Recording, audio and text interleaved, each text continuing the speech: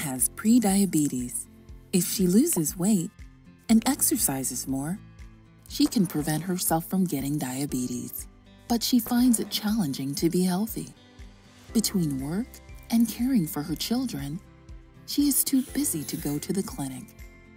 When Alma learned about digital health, however, everything changed. Digital health is the use of technologies and the internet to help people learn about their own health and improve access to healthcare services.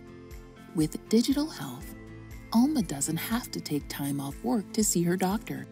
She can do a virtual visit from her phone. Today, Alma is able to see her doctor and health coach in the car while waiting for her son to finish soccer practice. The doctor explains her lab test results. Her blood sugar levels are higher than before. To prevent diabetes, he recommends reducing carbohydrate and exercising regularly.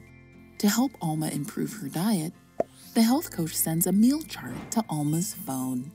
To help Alma exercise more, Alma learns how to use a fitness tracker, a digital health device that records her heart rate and exercise level. Both Alma and her providers can now track her physical activity to improve her health. The health coach also teaches Alma how to get a copy of her son's physical exam report through the clinic's online patient portal so he can stay on the soccer team.